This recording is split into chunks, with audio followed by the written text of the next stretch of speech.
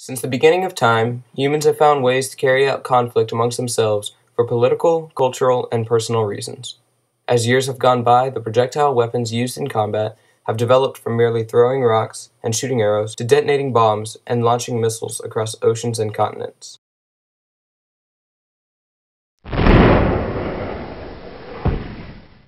Throwing rocks is the most ancient and basic form of projectiles. They follow the same trajectory as all modern air and ground projectiles. Galileo discovered that all objects thrown follow the same curved path no matter what, a parabola. After the use of rocks as weapons, people began to realize that certain shapes covered more distance more accurately. Thus the arrow was invented. Evidence of the use of bows and arrows for war dates back to the Paleolithic era in northern Germany.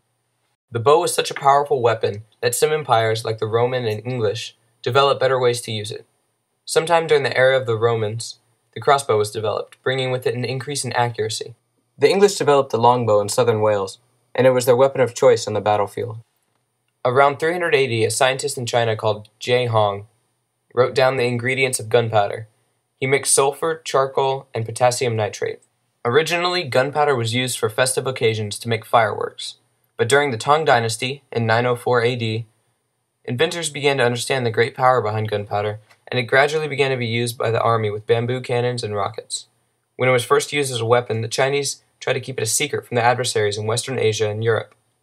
This plan failed, and shortly afterwards the Muslims and Romans began to develop weapons with gunpowder in the 12th century AD. Cannons and rockets were widely used by the Mongols in the 13th century AD, and they spread these revolutionary weapons across Asia as they conquered.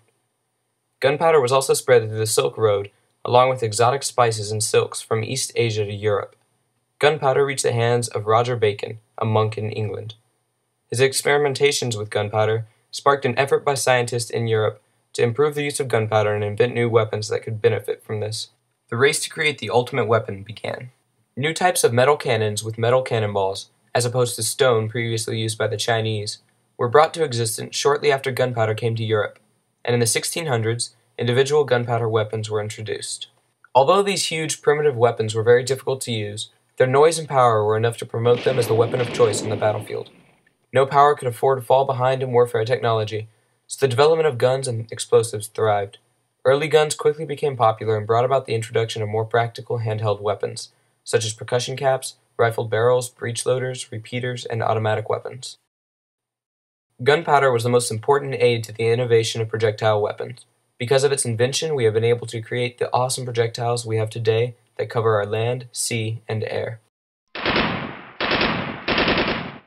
Projectile explosives are a means of causing maximum damage with the least amount of effort. They are used to help the average infantryman gain an advantage or give them a means of protecting themselves from more hostile threats, such as tanks, helicopters, and even heavy infantry. These weapons are used to gain a tactical advantage over the enemy. They allow the person to remain hidden and, with recent advancements, at a safe distance from their target so that they may shoot them.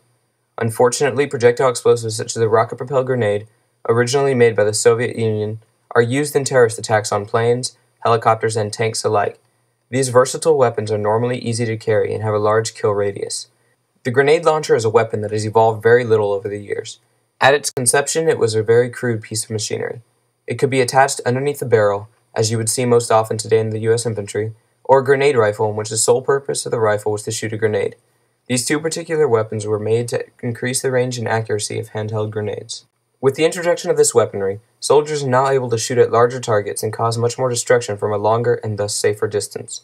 These grenades are able to penetrate buildings and annihilate larger targets with much less effort and ammunition than before. More advanced and specified weapons soon followed these grenade launchers. Explosives were soon made to eliminate tanks and helicopters, two threats that were always out of reach and rarely taken down. These weapons were made to travel faster and more accurately than their predecessors. They are also more powerful. These weapons were made to penetrate heavy armor and eliminate large targets or threats quickly. They go through armor as if they were butter and explode, allowing for the major force of the explosion to damage the interior of the target, or its occupants. This advancement has allowed infantrymen another advantage over heavily armored vehicles. It has also rewritten military strategy because now military advisors have to consider the possibility that the enemy will have weapons capable of destroying large targets.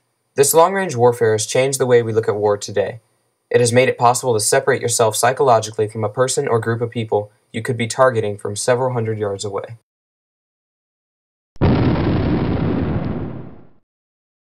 The first concept of the torpedo dates back as far as 1775, when David Bushnell of Connecticut began the age of underwater explosive warfare when he discovered that gunpowder could be detonated underwater.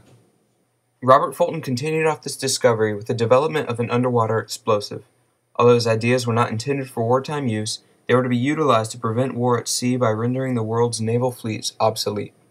In 1797, Fulton first attempted to test and utilize the effectiveness of his underwater explosive during the French Revolution. The results of this explosive first use were not what they were intended for, but were rather intended to attack other ships as a rudimentary locomotive torpedo, thus beginning the age of underwater projectile explosives. One such example of the first use of the torpedo occurred during the Crimean War. Torpedoes were used for both defense and offense at Sebastopol at the entrance of the Sea of Azov in the Black Sea, at Kronstadt and Sveaborg in the Baltic Sea. The torpedoes proved to be very effective, although no ships were sunk but were seriously damaged. In 1866, after the Civil War, Robert Whitehead, the father of modern underwater weaponry, designed the first self-propelled torpedo. Whitehead's concept was imitated throughout the world. After designing the pointing tip on the torpedo, he developed 2 more models and began to sell them to interested navies. Torpedo development thrived as warfare was brought to a new battlefront. Within a short time, the British were manufacturing their own version of the Whitehead torpedo, which is known as the Woolwich or Royal Laboratory pattern. The French, German, Italian, Russian, and Chinese navies followed the Royal Navy in the purchase of the Whitehead torpedo, and soon Whitehead was exporting his torpedo around the world. By 1877, the Whitehead torpedo was attaining speeds of 18 miles per hour for ranges of 2,500 feet, 830 yards, and or 22 miles per hour for 600 feet, or 200 yards. The use of the torpedo by the U.S. Navy during World War I was negligible, but post-war and the pre-World War II era defined the modern torpedo. In 1920, the first American airdrop torpedo test was conducted with the Mk-14. Usually deployed from submarines, the Mk-14 is responsible for sinking over 4 million tons of Japanese shipping during World War II.